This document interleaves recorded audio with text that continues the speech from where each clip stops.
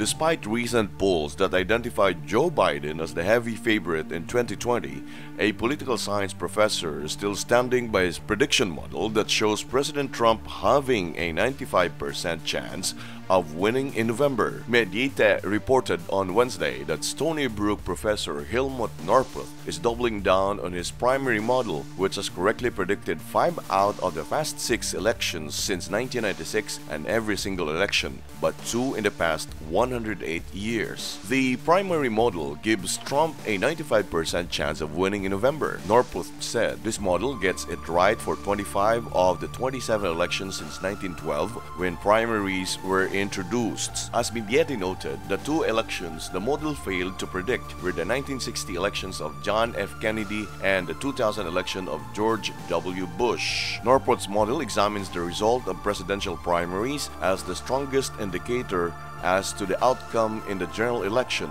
not the polls that dominate the political discussion.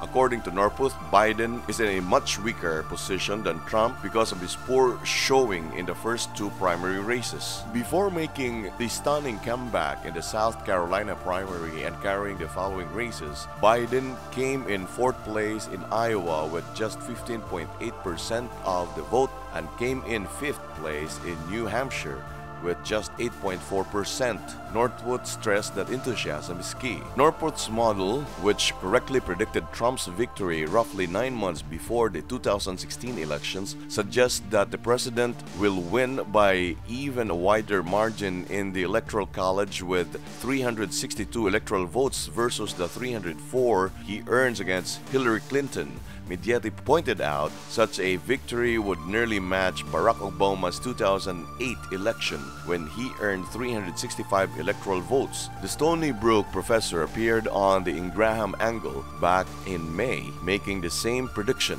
While the primary model hands Trump his re-election, national polls suggest Biden will win handily in November. The Real Clear Politics average shows the former vice president besting the sitting president by 8.7 points. In the latest update, Biden has a 12-point lead over Trump. The president's polling has taken quite a hit in recent months amid the coronavirus outbreak and increased racial tensions following the death of George Floyd.